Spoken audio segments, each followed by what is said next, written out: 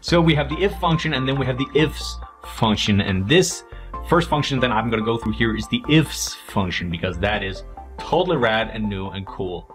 What we're going to do here, we have this data set here, and we have order numbers, and we have who sold these orders, and we have the category for these orders, some details about price, and the order size of that order. So it's a large order or whatever. So here we're going to add some shipping costs, and I'm just going to pull some numbers out of my head and say shipping cost should be 49 bucks for a bath category shippings, and for textile it should be 79, living room 99, something like that. And let's do that in a formula. If we did it in an if function, just with an if function, it would get pretty long, and we would have to nest these if functions together. But with the if function, we can just use one function instead and write ifs. And then if the item category, if the category here is equal to bath, then the shipping should be 49. If it's not equal to bath, but if it's equal to, let's say, textiles, then the shipping cost should be 79. Then we're using multiple criteria here. You can see the first one here. If this is true, then this, that's one criteria together. It's basically like the first part of the if function, again and again and again. So if this is true, then this. Then if this is true, then this. And now you can just keep on piling on criteria here, like if the category is equal to living room,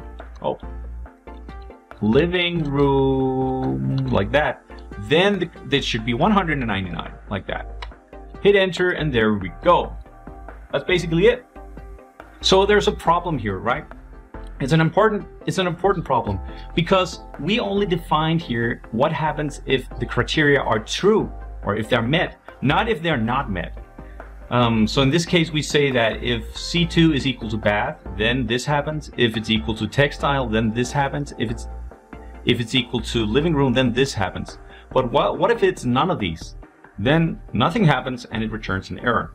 So we need to define that, and we can do that in several different ways. And one of those ways is to write in a catch-all criteria. So a criteria that is always true, and that's going to be at the end. So when Excel has run through all these other things here, and then at the end we'll put in a criteria that is always true, no matter if the others are true or not. So let me just see here. That criteria could be something that is always true. And what is always true? 1 equal to 1. That's always true, right? And if that happens, then maybe nothing should be here, or maybe the shipping cost should be 29. Let's do that and see what happens. Yep, it works. So this was introduced back in 2016. So if you have Excel 2016, you might have this. If you don't, it's because you don't have an Office 365 subscription. Check it out. Just write an equal sign and ifs and see if it pops up. If it does, you have it. If it doesn't, if it's just this, you don't have it.